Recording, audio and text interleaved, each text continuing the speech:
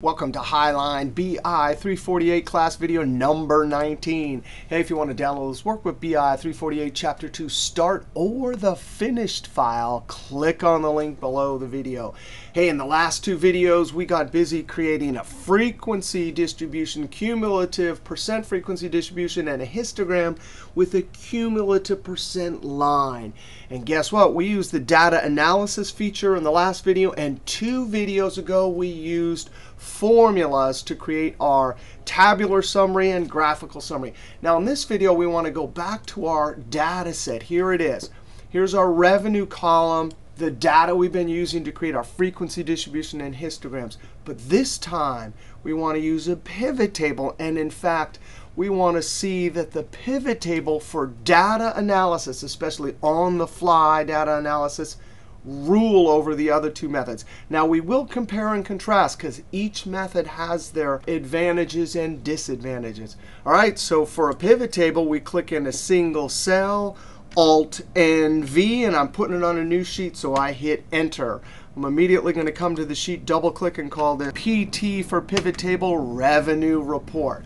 All right, so what we did in the last 2 videos, and we can go back over to the sales sheet and remind ourselves. We went through some steps to figure out what the class interval was for grouping. We need an upper and lower limit for our revenue categories to count.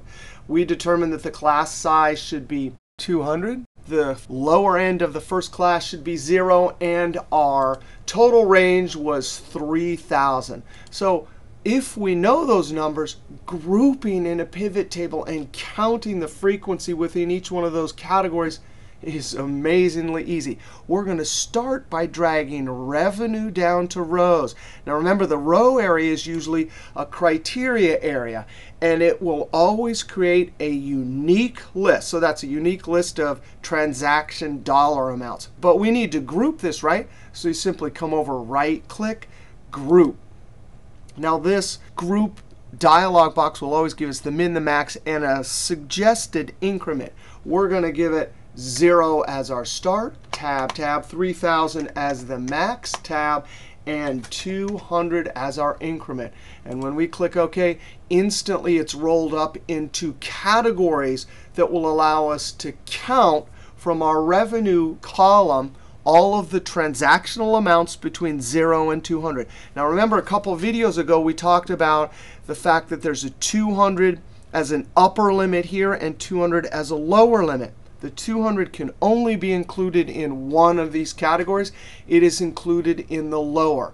The upper limit, when you're grouping in a pivot table, is not included. Now, remember when we talked about the frequency function and the data analysis feature histogram, it's the opposite. Because in those 2 methods for grouping and counting between an upper and a lower, the upper limit is included. So remember, pivot tables, the upper limit is not included. Now, to count, I simply drag my revenue down to values, and boom, there it is. Now we'll get a slightly different count if we have the number 200, the number 400, etc. But in essence, we're looking at frequency distribution and histogram to see the shape of the data.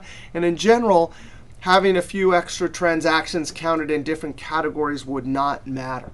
And you can actually go look here. This is 16,431. If you go over here, 16, oh, well, there is a difference. And you could actually, off to the side, if you're inquisitive, you could even go back to the original data set and do a count ifs on the number 200.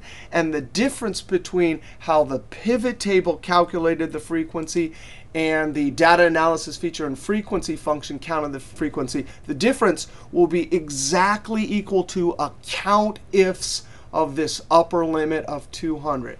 All right, so there we go.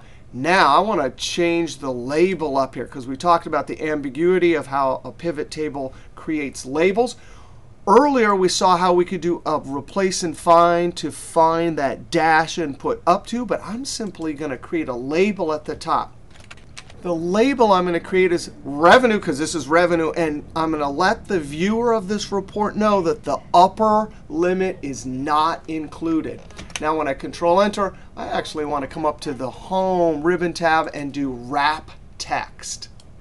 I could create a new label called frequency. Now, this is the frequency. Those would be the height of the columns, but I also want cumulative frequency. Now, I want to show you 2 extra columns in the pivot table.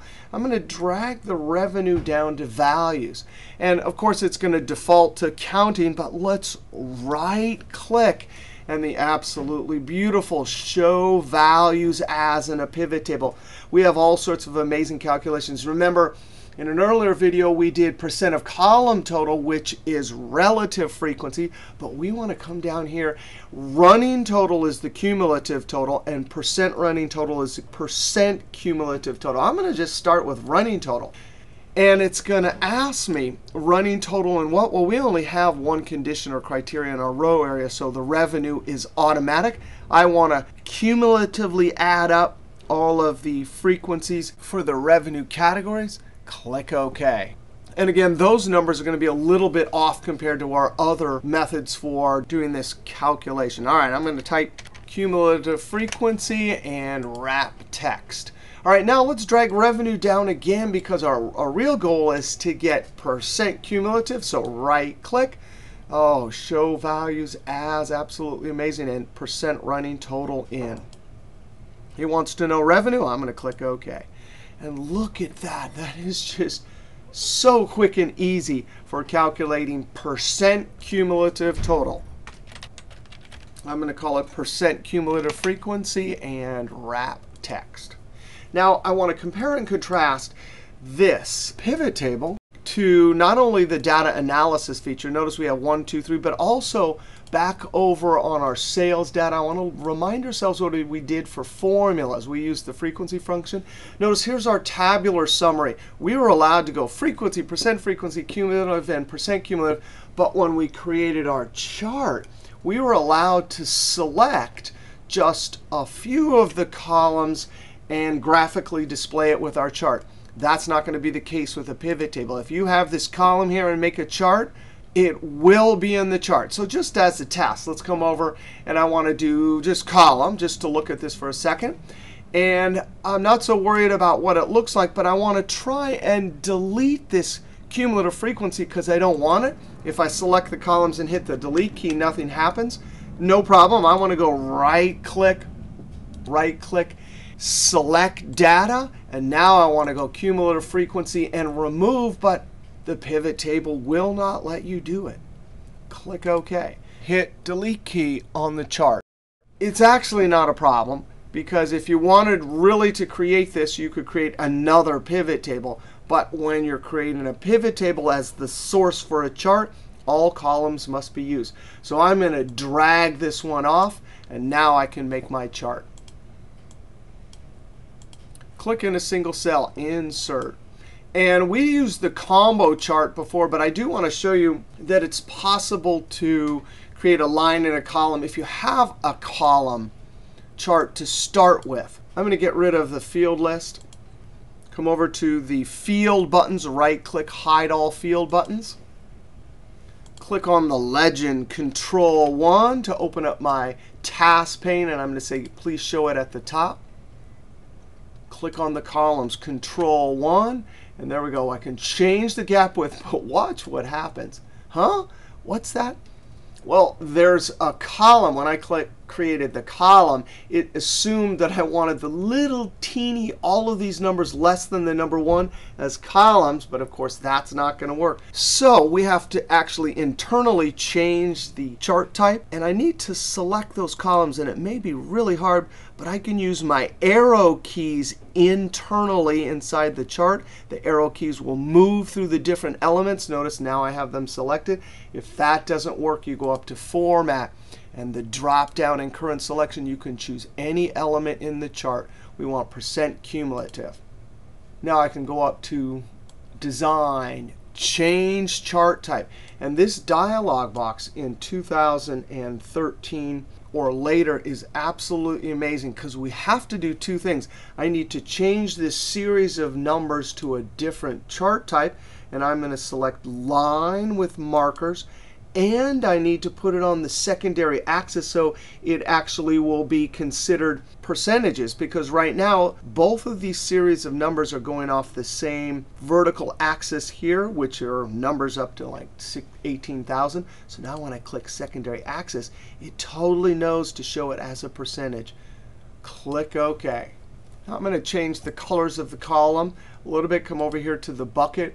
Solid fill, and I think I'm going to choose that blue right there.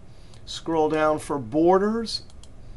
I'm going to select black. This is the art side. This is personal preference.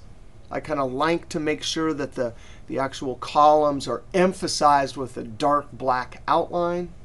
Let's come up and add an axis title. I'm going to point to this little arrow. And I want to add a label for our revenue.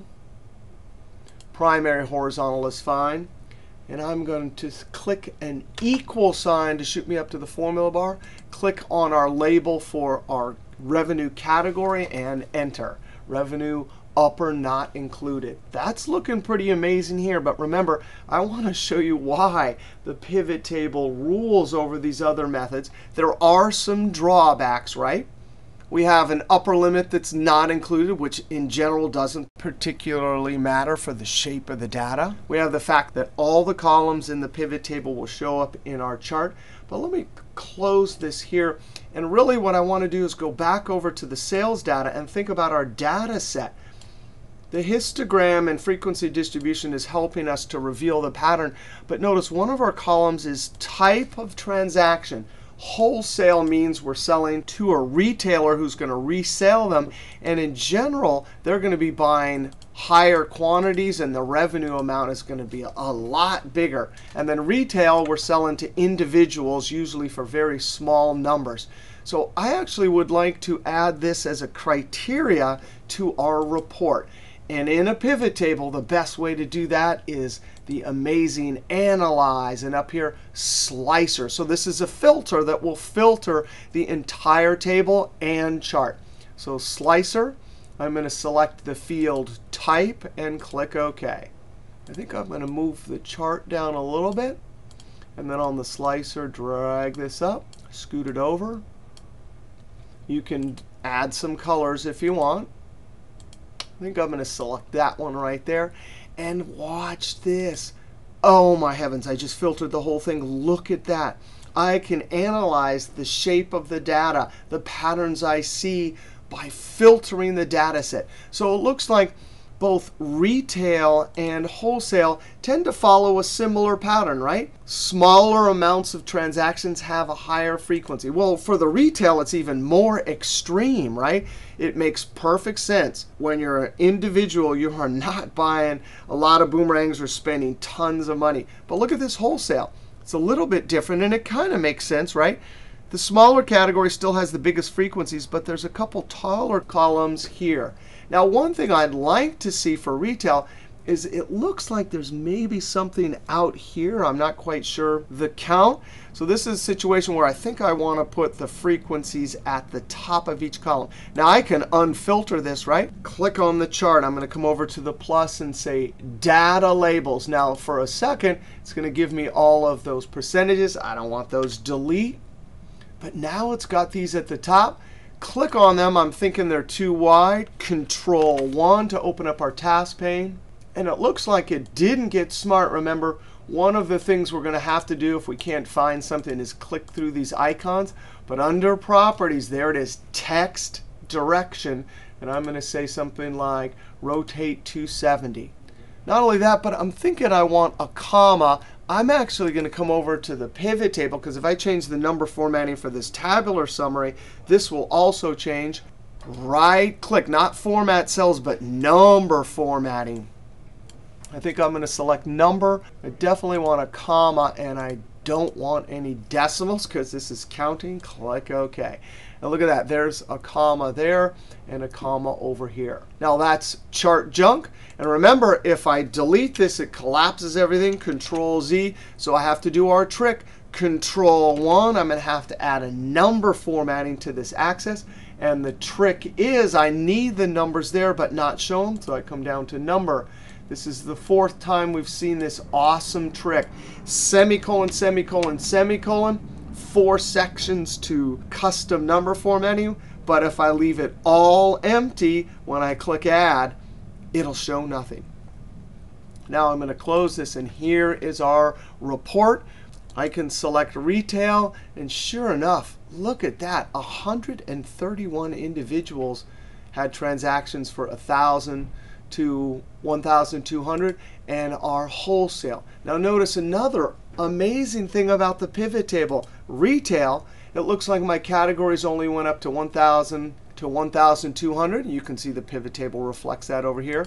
But when I filter the data for wholesale, I have all of my categories, and boom. That is what makes a pivot table so amazing for data analysis. This is on the fly. That means we didn't want a static report. We wanted to be able to click through, change the criteria, change our filter, and instantly have our tabular and graphical summary update. All right, so the last 3 videos we talked about continuous quantitative data. Our variable was revenue, how to create a tabular summary with frequency, cumulative frequency, and we did a couple other calculations with our formulas, and a histogram and a % cumulative frequency line to analyze our data. All right, next video we'll start talking about numerical measures like mean, median, mode, and standard deviation. All right, we'll see you next video.